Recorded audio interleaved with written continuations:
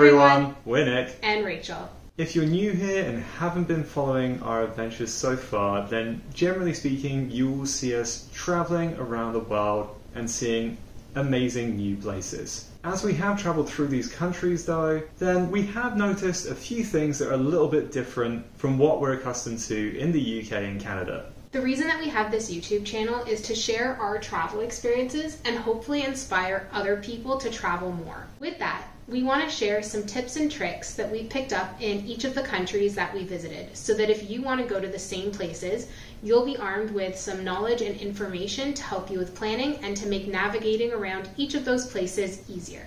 Today's video is going to be focused on the United Arab Emirates.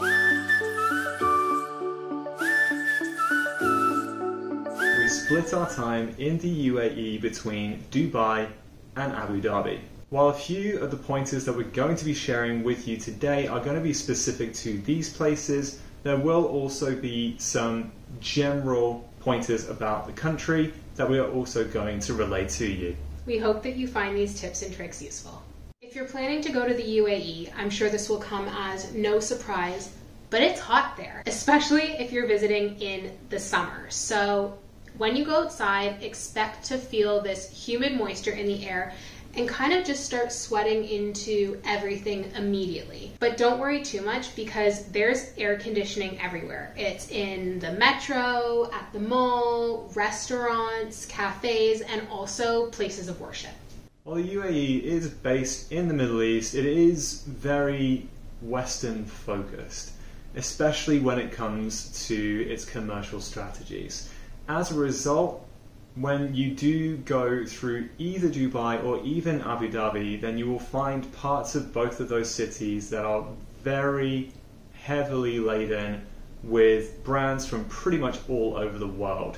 And those brands can be for pretty much most things. So whether it's food, fashion, electronics, or anything else, then you will see brands that we are very accustomed to in the Western world splattered all over the country, even ones that apparently had gone defunct, like in the UK, for example, Debenhams, the department store. We thought that had gone under, but it's still alive and well in Dubai Mall. Who knew? Unlike in some of the other countries we visited where toilet paper isn't necessarily the norm, and the norm is to use the hose that's beside the toilet, it kind of varies more in Dubai and Abu Dhabi. We stayed at a hotel. When we went to the malls, restaurants, cafes, even places of worship, they were all very westernized and what we are accustomed to back home. They had toilet paper and nothing felt different.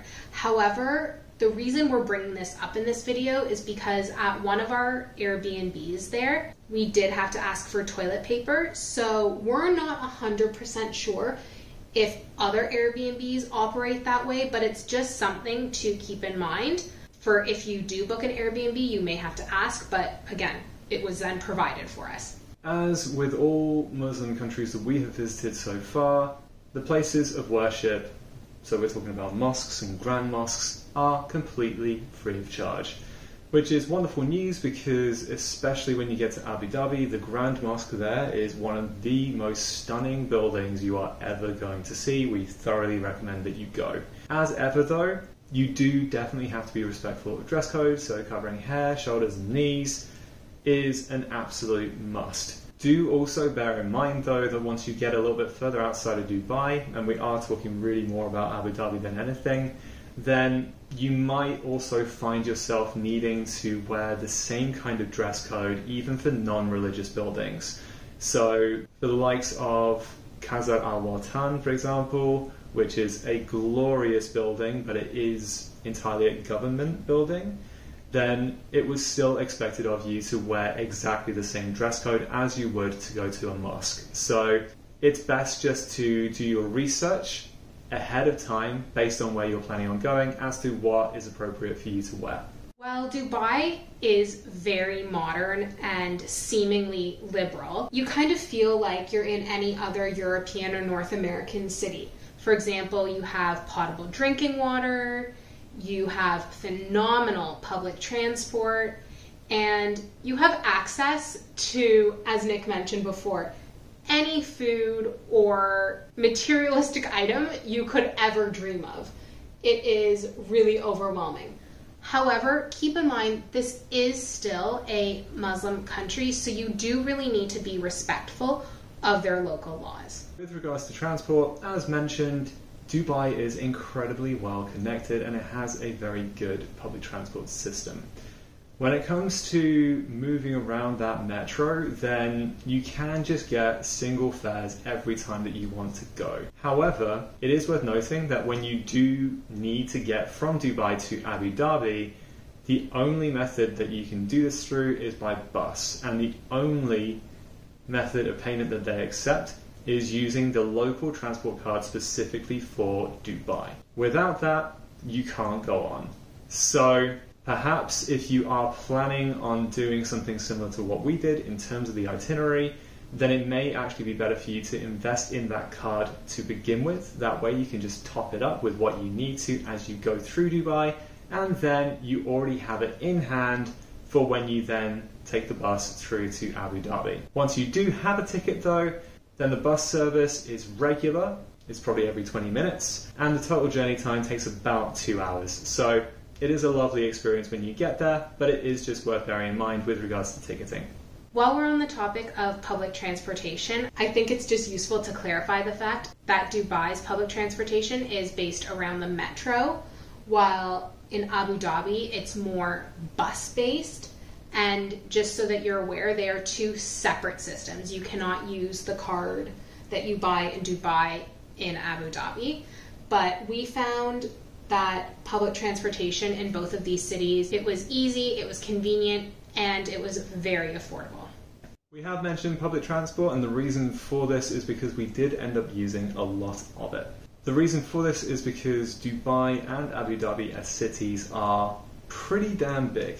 And so you cannot just walk from one end to the other unless you want to get severely dehydrated and potentially be rushed to a hospital. Do not recommend.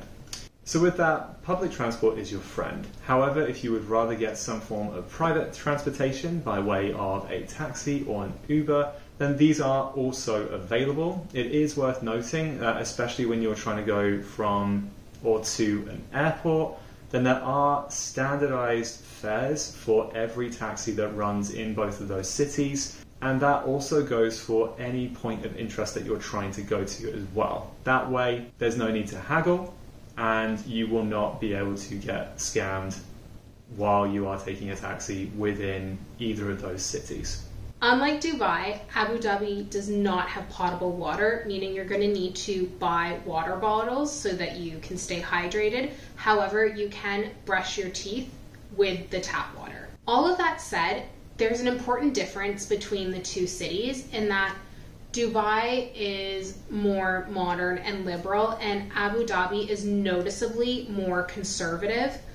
We noticed that with just how people were dressing when we were walking around tourist attractions and out on the street.